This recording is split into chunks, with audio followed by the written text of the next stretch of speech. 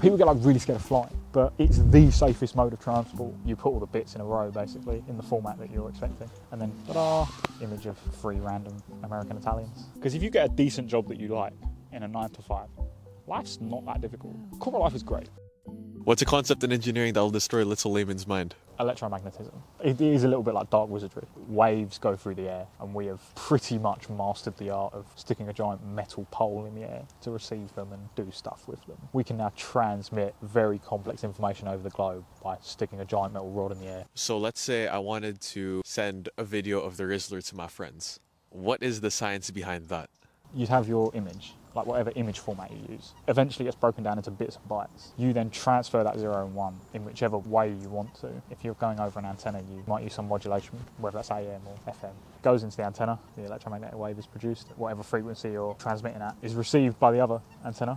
You then have to demodulate what you get. If you've chosen AM, you might do what's known as like enveloping. You basically check how big the signal is, and that tells you whether or not it's a 0 or 1 or whatever. That gives you your 0 and 1 strings. You put all the bits in a row, basically, in the format that you're expecting.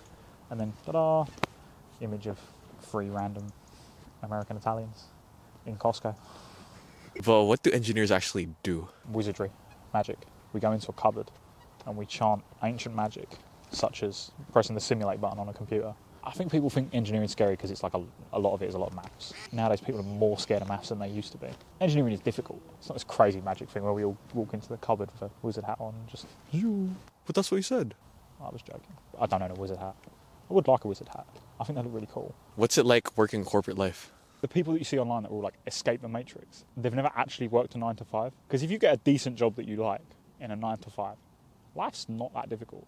Like, you have stressful points in your job, yeah, that's fine. But, like, you get stuff like time off. They're always like, oh, escape the matrix, escape the matrix. And then you look at their life and it's like, they're either broke, lying about how wealthy they are on the internet. They're never as rich as they say they are. Why would they sell you a course in how to make yourself rich? They just do the thing themselves. Corporate life is great. You work a reasonable portion of the day, as long as you're doing work that, like, you find somewhat interesting. Because nobody works a full 8 hours a day anyway. Like, you go to the office and you'll do stuff here and there. Like, you'll talk to people in the office, or you'll get up and go make yourself a drink, and it's like A little bit of small talk and... Yeah, like you don't work like a full 8 hours really. People get like really scared of flying, and I completely get it because it's incredibly scary. But it's the safest mode of transport per like 1,000 people travelled or something like that. Why is that? Because like so much effort gets spent into the engineering behind them that they are arguably, and unless you willingly ignore safety issues, they are practically the safest thing that you can get on.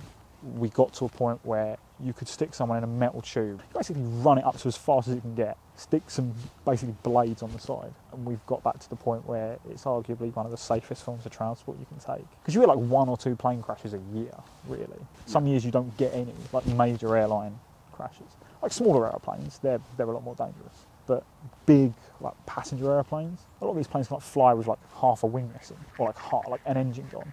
A lot of very big airplanes can fly with practically just 1 or 2 engines left. Same for like military aircraft. There's like some military aircraft that like you can basically take a wing and a half off, and they'll be able to glide. Big aeroplanes are some of the safest things you can get on, contrasted with like motorcycles and stuff like that. One tip you would give yourself in first year?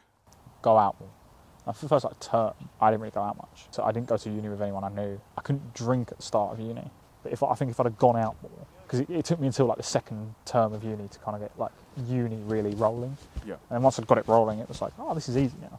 Because all you've got to do is meet a couple of people, make a decent first impression on them, and then you might not talk to them again for like 3 or 4 weeks. You'll both end up in the club at the same time. Yeah. And it's like, oh, I vaguely know you. You'll meet their friends. And then you hang out with them long enough, and then you start doing the same. You walk through campus and you see someone you know, and you see someone you know, and you see someone you know, and it's like...